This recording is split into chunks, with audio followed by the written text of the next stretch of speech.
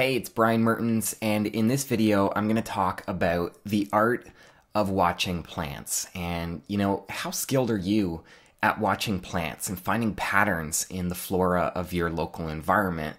There's a lot of people who want to get outside and build their awareness of the plant life. But one of the biggest things that holds almost everyone back is that they don't know how to actually look at plants and watch what's happening with the plants in their complete life cycle. And there's been a lot of people through human history who have developed deep knowledge of plants and used them for food or medicine or really any purpose.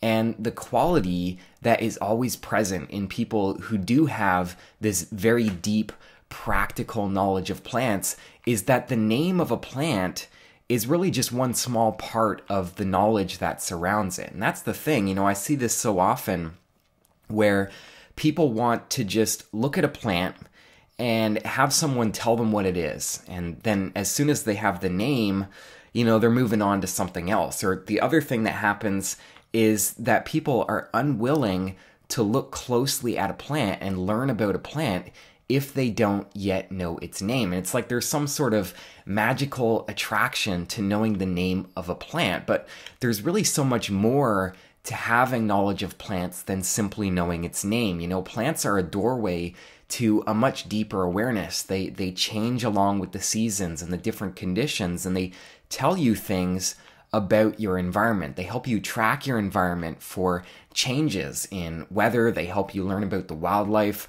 So there's this entire art of watching plants and being able to see how those plants relate to survival and natural living, wildlife tracking, and your overall understanding of what happens in an ecosystem. Really, what forms the basis of a good plant-based education is when you focus on building your pattern recognition skills and just taking the time to watch how plants grow and change over days, weeks, months, and years. And you learn some really interesting lessons by doing that because you start to notice patterns that make you aware of how your local plants fit into the larger context. So, the main thing that I want to give you in this video is just a bit of encouragement to get outside and practice watching plants. One of the easiest ways to do that is simply to choose one individual plant and just take some time to look at it for a few minutes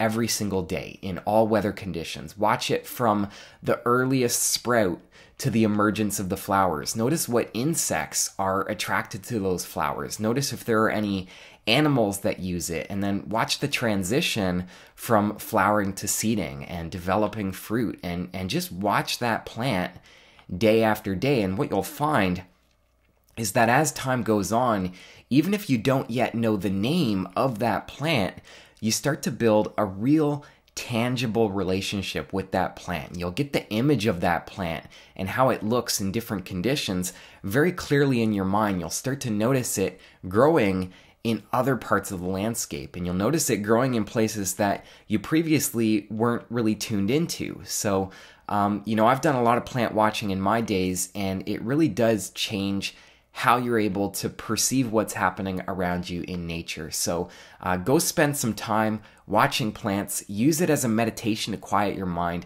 and get closer to nature. If you want to learn more about observing patterns in nature, I created a free training video that will show you how to read patterns of plants and trees in a forest. So I'll put a link in the description, and that is the art of watching plants.